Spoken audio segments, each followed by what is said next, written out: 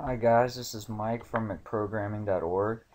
Today I want to get into what overriding methods is, and this is a perfect video right after inheritance because it's related to inheritance, and also get in kind of what dynamic binding means. So first off, I'm going to make a very small two classes to give you an example. So I'm going to say parent class, and then we're going to give a class, we're just going to name it child, that extends parent class.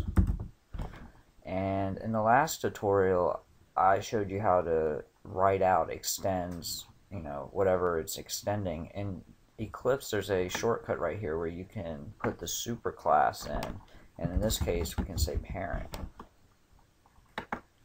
and it'll write it out for you. So let's go back to the parent class. Let's give it a string name equals dad, and let's give it a public string get name method. I'll just return the name variable, or dad. Okay, and we're also going to give it a toString. Public string toString, and this will also return name. Alright, that class is done. Now let's go to the child class. We're going to say string name equals, let's just say son, and we're going to only give this one a public string toString, and we're going to return name. As you noticed, both of these classes have the variable name, but we've given them different values. So keep that in mind. And also that this has a get name. The parent class has a get name, where child class can call get name, but it doesn't necessarily have its own get name method. So what we're going to do in here is instantiate both classes. So let's make a main method, public static void main string args. Okay, so let's create a parent. P equals new parent. It does not have any parameters. Oops. Let's put a semicolon there. Close that out. Now let's do a sysout P, and we're going to do another sysout. We're going to say p.get name. Okay, let's see what happens when we run this. Okay, so we got dad twice. So what this does is it's calling the parent class, and it's printing out the toString when I put in just a p, and then p.get name. So both of these are returning that same name, pointing to that. So let's now see what happens when we create a child. We'll say C equals new child, and we will copy and paste this.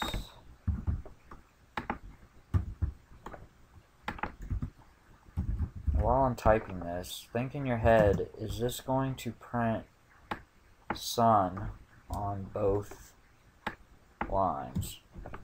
So this time, I'll put this out of here just to get it out of there, kind of combine like things. Okay, so now we created the child class that extends the parent class. So it should have all the methods and all the variables. So right now, right here, you're going to print out a toString of the child method. So it should print out name, which is son. Now, when you say child.getName, it is in the parent class, or the superclass to child. So is it going to print out son, or is it going to print out dad? Let's see what happens. It printed out dad, and this section right here is called dynamic binding, and this is done at compile time, where it had to keep going up in the hierarchy to find this method, and then when it did find this method, the particular name was already assigned dad, so it was of the parent type. So we could override this method by either rewriting it out, or we can do this. Right click, go to source, and go to override implement methods.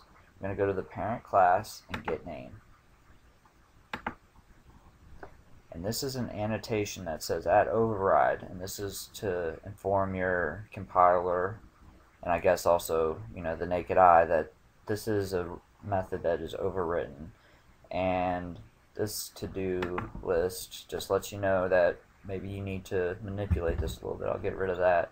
And right now it's going to return super, which is the parent class, .getName. Let's see if this changes. No. So what we're going to need to do is come in here and say return name.